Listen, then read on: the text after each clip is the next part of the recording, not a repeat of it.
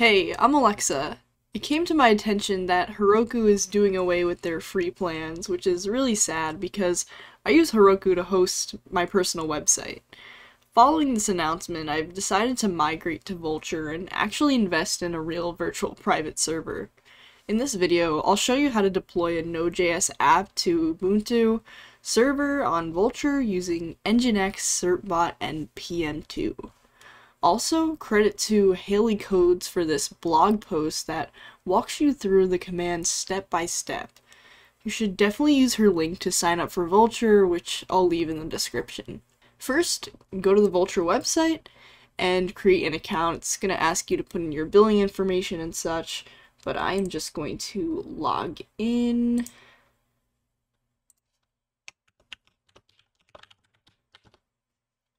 You're gonna go to your dashboard. In the products section, you can click this plus sign and it says deploy new server. So do that. You're gonna select cloud compute, regular performance, and choose the location closest to you. Also, you want to select Ubuntu 22.04 so you can use the same installation commands as me. And if newer versions or distributions are available, you can choose those. Just know some commands may be different and you may have to research. You can choose the cheapest server size, and you can disable backups and enable IPv6. And you're going to enter a host name for your server. I'm just going to call mine personal website. And you're going to deploy that. So now it's going to be installing all of our stuff on the server. And it'll take a few minutes, so I'm going to leave it to do its thing. Alright, it looks like our server is now running, so let's click on it. And we're going to copy this IP address. We're going to go and open Terminal, or Terminal if you're on Mac, or download a command line that supports SSH like PuTTY on Windows, and you're going to enter the command SSH root at, and then paste that IP address from the server instance, and you're going to press enter, and it's going to say connection refused because my server is apparently still installing things. So if you run into this problem, just wait a few minutes and that should work. Alright, it looks like it's working now, and we want to continue connecting, so say yes. And then you're going to want to copy and paste the password from your Vultr dashboard or whatever virtual hosting platform you're using. So copy that password and just paste it into your terminal and press enter. And now you should be inside of your server. Now that we are connected to our server via SSH, we can start installing the tools we need to host our Node app. So we're going to run sudo apt-get update, which is going to update all of the package information on our server. And then we're going to run sudo apt-get install Nginx. Nginx is going to intercept requests made to this server, then talk to our Node.js app about what response to send back. We're going to just say yes. And we're going to change some of the default. Oh, also if you see this pop up, just press enter, and then press tab, and then enter. Sometimes it comes up when we run commands, but next, we'll change some of the default firewall configurations on Ubuntu servers so that Nginx can work properly and we can SSH back into the server. So we'll say sudo ufw allow Nginx HTTP.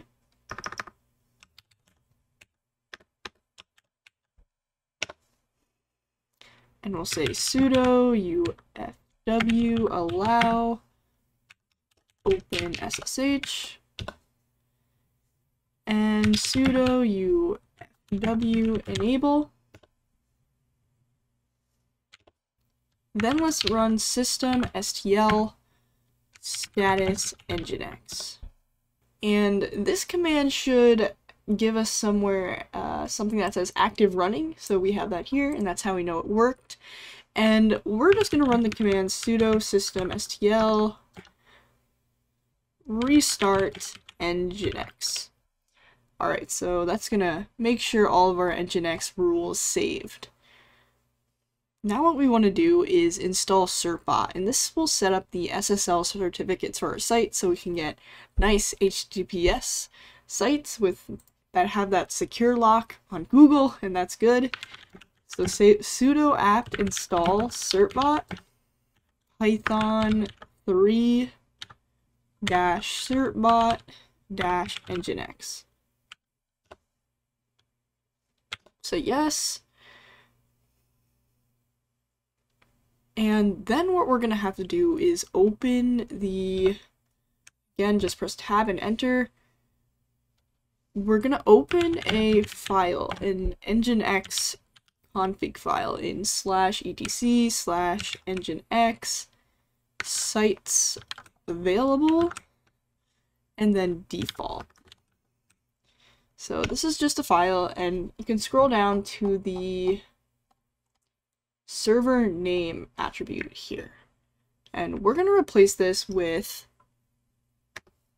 the underscore with your domain name.com. So Alexa, oops, I'm in all caps, alexafazio.dev, and then www.alexafazio.dev.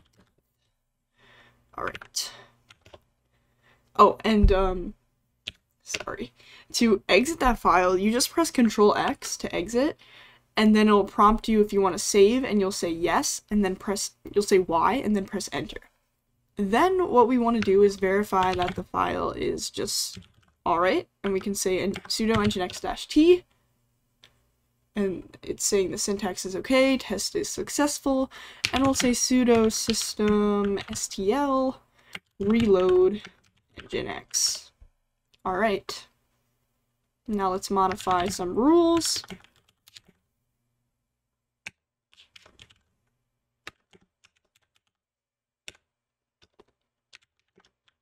Oops, I spelled that wrong.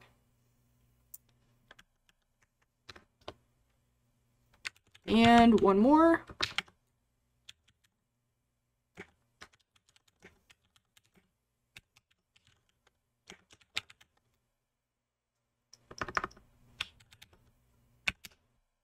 Apparently that was invalid syntax. I accidentally put UFW twice. Yeah. Alright. Okay, now you can go into your domain registrar and go to the name server section. I'm using Google Domains, so I'm going to click my domain name and go to DNS, and then you can go to default name servers, and you're just going to add 2 records. So you'll click manage custom records, and then you'll type the host name. So for this you'll leave it blank, but sometimes you have to put an @ symbol, and this is the A name record, so you'll select A, leave TTL, whatever it is, and you can put in the IP address of your Vultr server instance, which is what we copied for that SSH command. And you also want to put a CNAME record just so you get that www.subdomain, so say www and then CNAME, and then you're going to put your domain name with a dot at the end. And you can save that. And then what you want to do is go back to terminal, and we are going to run the command sudo certbot --nginx and then -d and then your domain name, so alexafazio.dev -d and then the domain name with the www dot at the front. Press enter, and you can enter your email if you want. All the other stuff, I would say yes. And then yes. So now it's going to take some time to request a SSL certificate for you. And it's going to say no for me because I actually already have an SSL for this website. But yeah, if it doesn't work for you, then just rerun the command and it should work just fine. But you're gonna go and now install Node. So you can type cd to just make sure you're in the root directory, and then you're gonna run this command. All these commands will be in the blog post in the description. This command is curl, and then we're just getting the node source. So we'll do that, and then we'll say sudo bash node source underscore setup.sh. Alright, then we'll run sudo apt-get install Node.js. Say yes. Press enter, press tab, enter. And we'll do sudo apt-get install build-essential. Okay. So now what you want to do is clone your GitHub repository with all your code. So I have this GitHub repository with my portfolio. So I'm going to go and click the code button and clone by HTTPS. Copy that.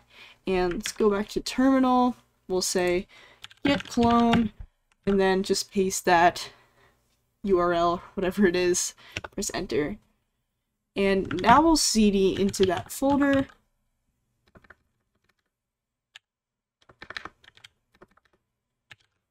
And now what you want to do is make sure you install all the dependencies for your app. So if you're using npm, that would be npm install, or if you're using like yarn or something, oops, I guess we don't have npm installed, so we'll just say apt install npm.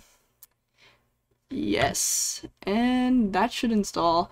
Apparently npm is not installed with this specific Node.js we installed, but it usually does come with it. I don't know why it didn't for some reason, but it shouldn't be too much trouble to install it.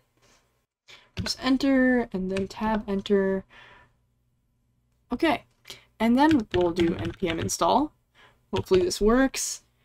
And it looks like it's installing all of our dependencies for our project, which is good.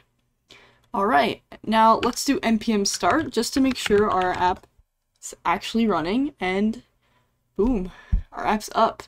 Also, one thing to note is if you have a .env file, you're gonna have to create that .env file inside of this server, and you can do that by just doing nano.env and then putting all your environment variables into that file. But I'm not gonna do that right now.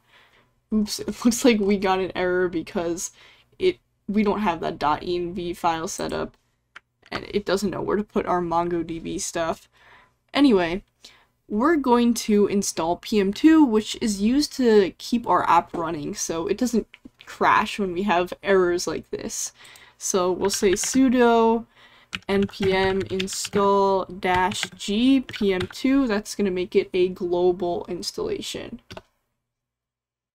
Alright, now let's run PM2 start and then the name of your app.js file, or whatever file you use in your server that sort of starts the server. It's usually app.js or server.js or index.js. So mine is app.js. And looks like it started. And then we'll do PM2 startup systemd. Alright. And the last command should give you an output that you can copy and run. Something like path.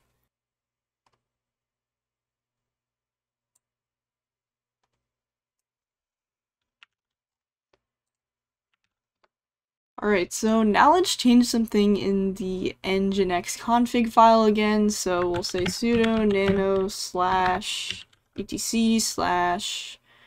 Nginx / sites available and then default. We're going to scroll down to the location, And here we're going to change some things. So you can delete this line that says try files, and we're going to go and say proxy underscore pass, and then HTTP. And then after that, we're going to add a few other things. I'm just going to copy them in. So you don't have to watch me painfully type this stuff. But all of this, again, will be in the description. Just going to indent this. Alright.